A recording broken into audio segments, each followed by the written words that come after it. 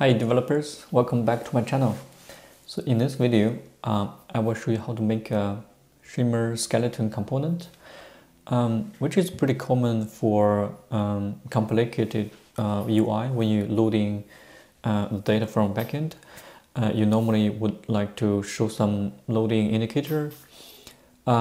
It's pretty common to show a spinner, a image or something that is spinning, but which is pretty common, but it doesn't have very good user experience because you don't have a overview of what the UI would look like after the data is fetched.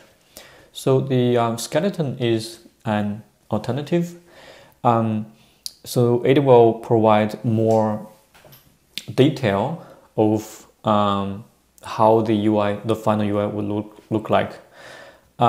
So for example, in this Figma design, you can see in here, you can imagine that will be a big block of content or an image.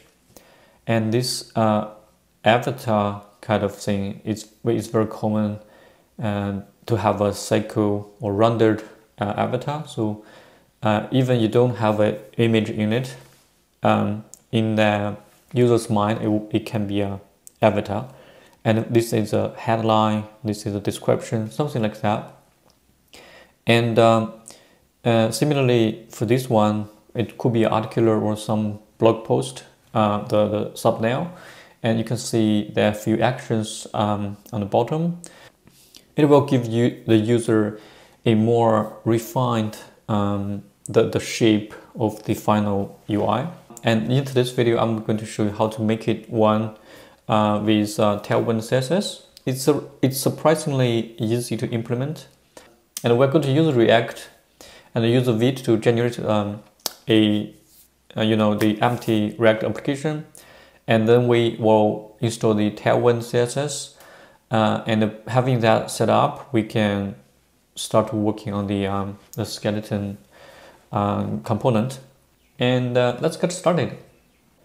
The very first thing you will need, of course, is Vite, but it's very easy to install. We can simply go to Tailwind, the document. It actually has a section for install the Vite.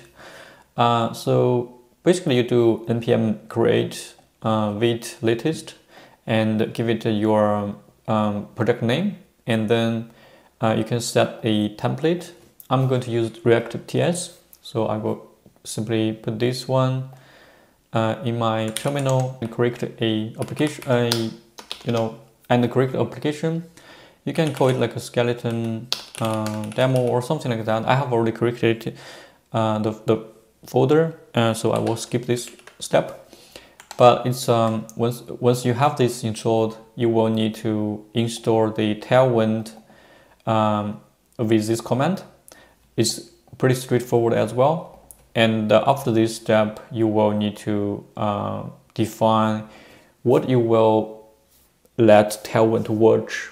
So basically, we will let Tailwind watch all the HTML, and in the source folder, we will let it to monitoring the TypeScript and the TSX changes.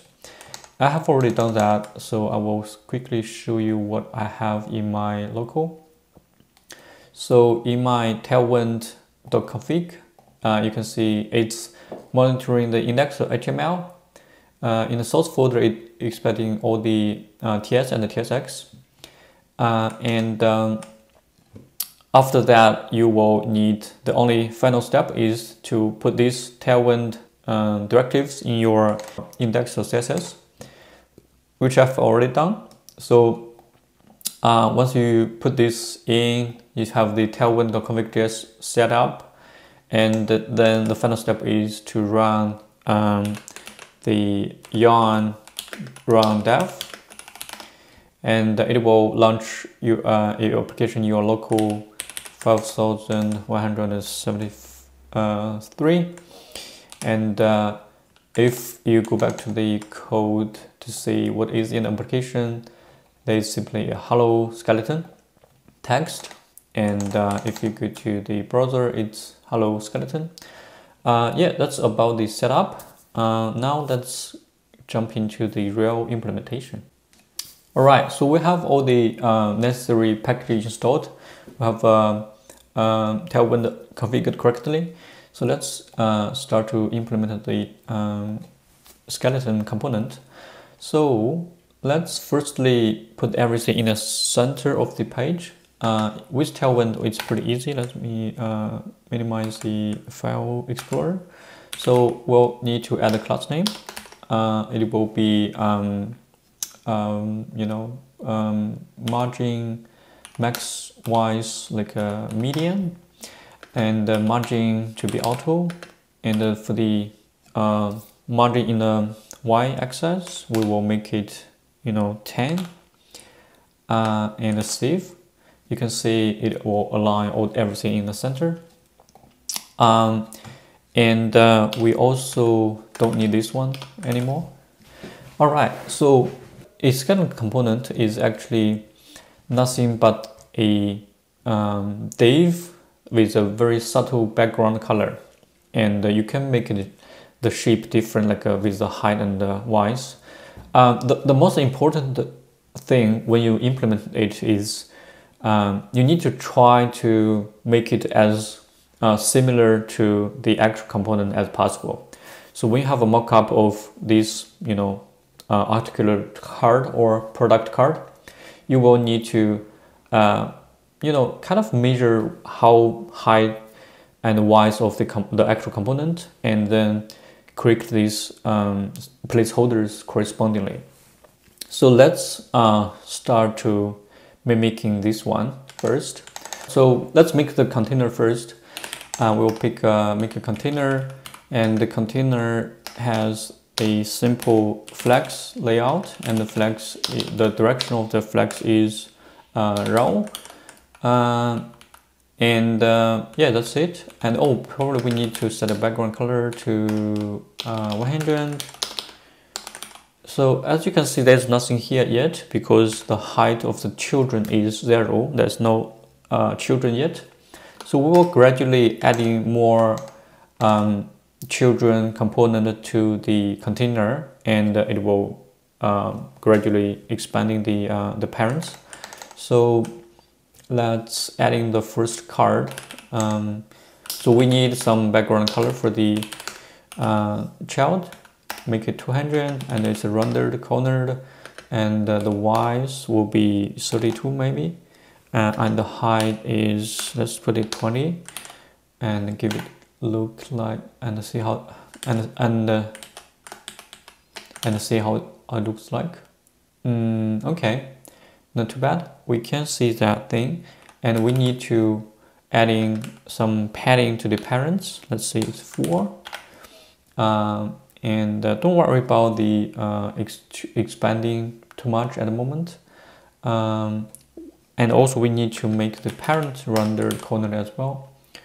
As we don't need any content in the div, so we can close it off.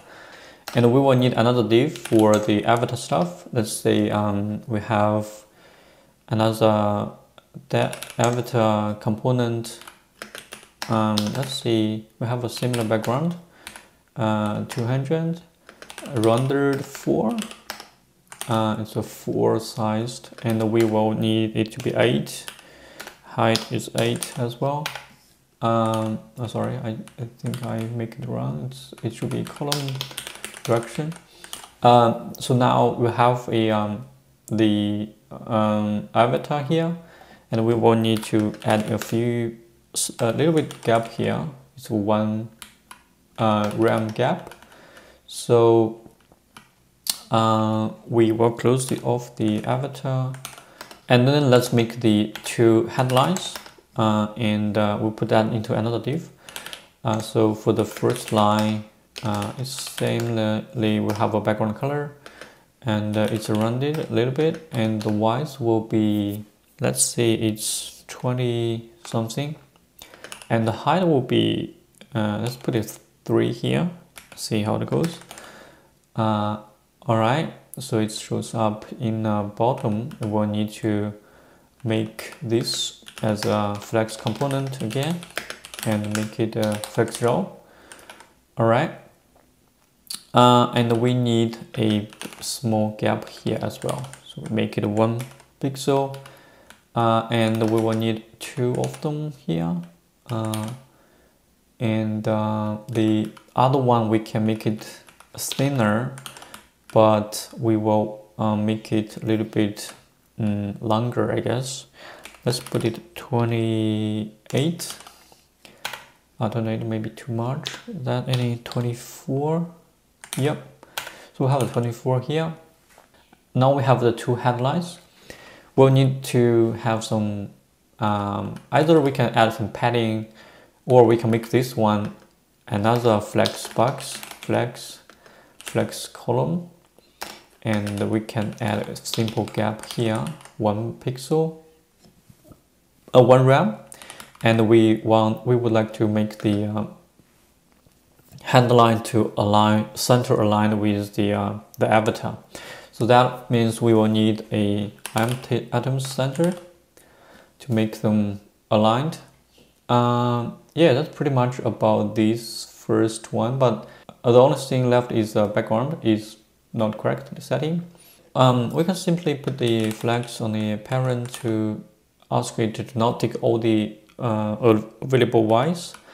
Yeah, that's pretty much about the very first one. Well, we probably need to adjust the padding here to make it 3.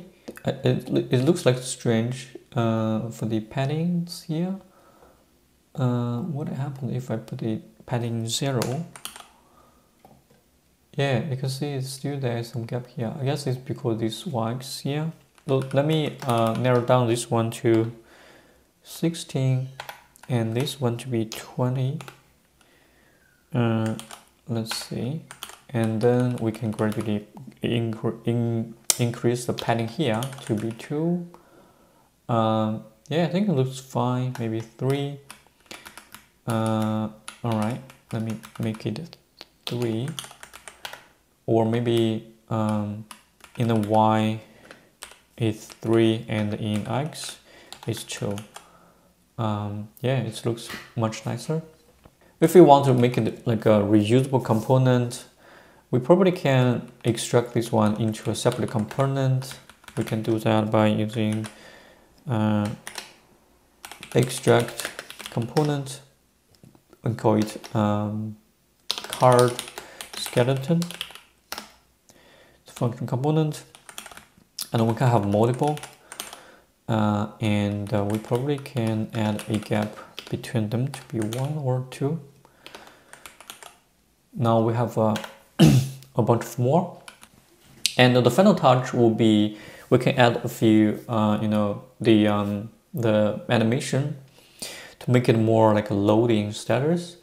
We can do that by using the Tailwind built-in animations called animation pause, and you can see it tends to gray out the opacity degrees, and then it's come back to the full component, and then it's like a breathing kind of effect. You can also add in your own animation to it to make it even fancier, which you probably have already seen in LinkedIn or Twitter. So to summarize, there are a few points here. The one is try to use the subtle background color or color as subtle as possible, should I say. That will like make it less distracting. The second one is try to make it as accurate, like the width or height, the gap should be pretty similar to the actual component you are implementing when the data is ready. And the third one is adding some final animation to it to make it even nicer. And finally, this is a part of my data fetching free tutorial, and I will link it in the description below. Please check it out if you're interested in data fetching patterns in React. Alright, that's what I have for today. I hope you found it useful. And try to implement one by yourself to mimicking your real design. And apply it to your application that can enhance the user experience. And yeah, I will see you in the next time. Bye bye.